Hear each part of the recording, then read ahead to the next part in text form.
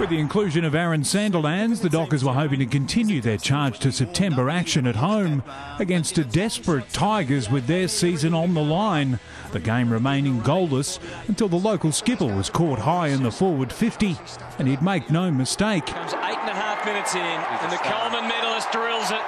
Freo lead by 5. Richmond would respond through Jake King, and with goals hard to come by, the Tigers would edge ahead. But Freo would hit back, drawing to within 2 through De Boer. Continued pressure squeezing the Richmond defence. Interception Hill, there's his bridge. All the tricks on display. He's done enough to put it through and give Fremantle the lead. Up by 7 at quarter time, the Dockers would continue their inside 50 domination in the second term. He works himself out, got all the logistics right. Another goal to Fremantle by Mzungu. Richmond appeared to have little answer as the Dockers began to click. Ballantyne will help himself to another, and Fremantle are up and rolling. Ben Griffiths would come crashing off the top of the pack and knock himself out. He'd be assisted from Patterson's before his teammates would snatch one back against the flow through King. Looks good off the boot, is good through the middle.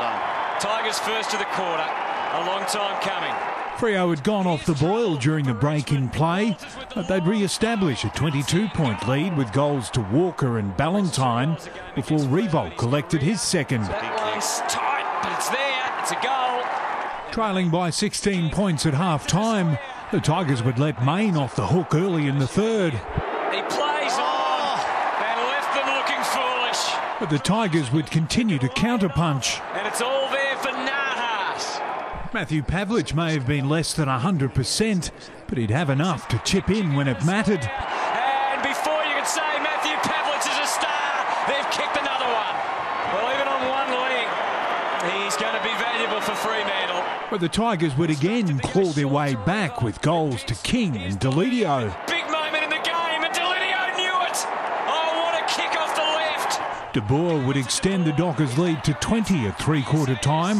The flying mullet showing the Tigers' desperation in the final term.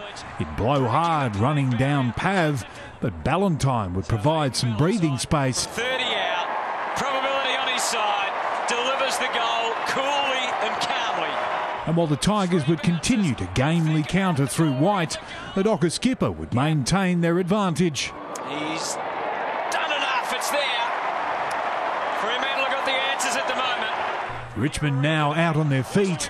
The Dockers with their foot on the throat. Crowd on their feet, and Kepler says thank you very much. Thanks for coming, Richmond. Game over. Fremantle launching themselves into the 8 with a 22-point win, ending Richmond's faint finals aspirations for another year. David Murdoch, Big Pond Sports.